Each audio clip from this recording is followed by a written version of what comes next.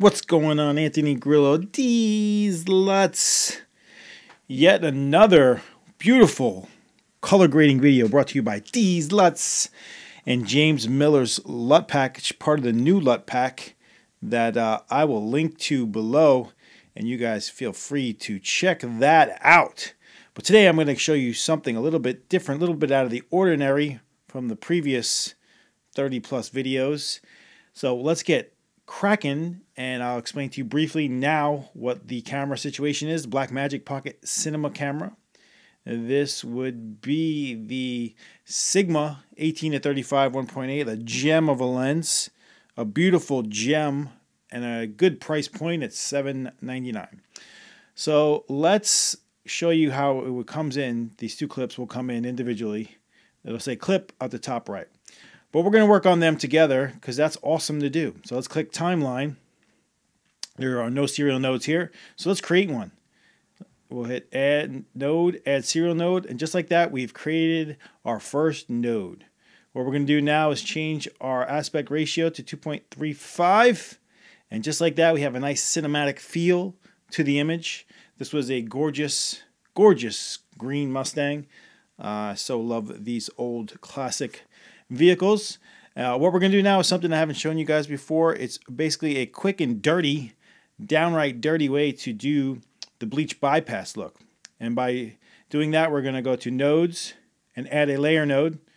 So here we click add layer node here and see what that did. It created the layer mixer node here and the serial node number 3.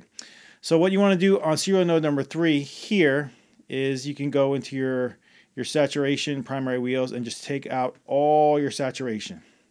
See that? All saturation is now gone. We are down to 0 in your saturation. You can also do that also in your primaries with your bars if you like. So there's no set standard on how to do that.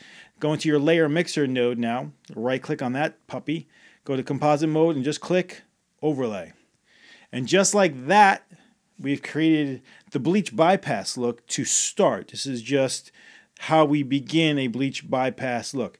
And you can do your Alt, go into serial node number 1, you can do your Alt D and get a quick little before and a quick little after of exactly what I'm talking about with the bleach bypass look. So that's before. This was not shot in RAW. This was just, ProRes HQ out of the Blackmagic 13 stop dynamic range. Awesome little camera for, again, a decent price point. If you can get lucky and get it for $4.99 when it does go back on sale, hopefully it will. So with that said, and this node created, let's shrink it down and get to our grading. So let's click on layer mixer. Let's click on Alt S, creating another serial node. Let's drag this out. And you guys could generally just stop right here if you want and just grade from there. But what fun would that be? Why would you even watch this video? Let's right click. Let's find a 3D LUT that from James Miller's new LUT collection called Temple.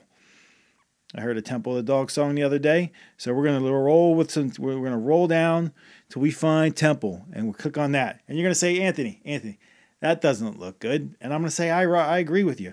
But what you can do is go into your key tool and go over your gain and pull this down till you find a spot that you like, and we'll just stop right about there.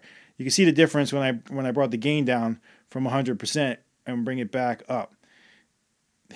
Sometimes, depending on your image, the LUT right out of the box is going to be far too much to use. So let's go back into our 70 up to about 75%. And we'll call it a day right there. So that's what we're going to do on serial node number 4.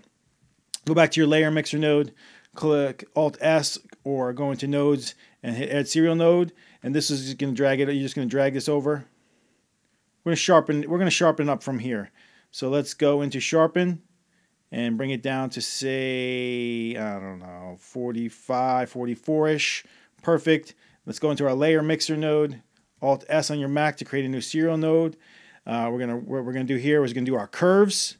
So we'll make our canvas a little bit larger. Let's make sure they are on gang, that they are. And here we're going to make our canvas a little bit bigger. We're going to bring it down till we find something that we like, maybe right about there. See how nice that is now? So now this is where it gets really customizable. This comes down to you guys, what you want to do with it. You can always feel free to stop right here. You can drag your blue down and start to introduce a little bit of yellow tonality to it right there. You see that slight difference? I mean, that difference was ever oh so slight, but it's there. So this is, you know, something that you can bring into your image, call it a day right there. So because now what we have is a beautiful, beautiful, beautiful change in our imagery. I'll make it large for you guys by hitting Command F, and that's what we have. I mean, the black magic is, if you're looking for a specific non-video type look, will deliver, and it delivers a home run time after time every time I bring it up. So let's do Alt D from here, and you know, it's pretty plain, pretty boring. We've graded it out with a couple simple, easy, smooth steps, and it really does a nice job. Let me show you the second clip, and then I can get you guys out of here and on the road to color grading more of your clips. So let's make this big. So this is the rear of the Mustang, and it is actually playing out. I know you've heard me say that 101 times. So I will stop right here, and I will show you guys one last time a simple little before and a simple after, so you guys can see what we're talking about. We're on it. You go into timeline here and make it large. Hey, give me a super size. So Alt D on your Mac, and that is the before. We added the bleach bypass look and our LUTs and made a couple quick corrections, and it gives us a beautiful, nice image, in my opinion. But feel free to use these tips as you will. There are no set standards in my color grading tips in the world that I live in, so you guys can do whatever you like. These are just helpful guidelines and showing you what is capable from using James Miller's LUTs. I love them, and I hope you do as well. All right, guys, thank you so very much for subscribing and watching these videos. I hope you get something out of them.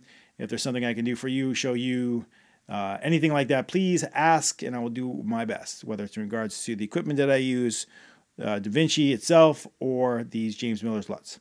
Thank you so much for watching. I am Anthony Grillo, and this is DEEZ LUTS, and I'll see everybody next time. Bye-bye.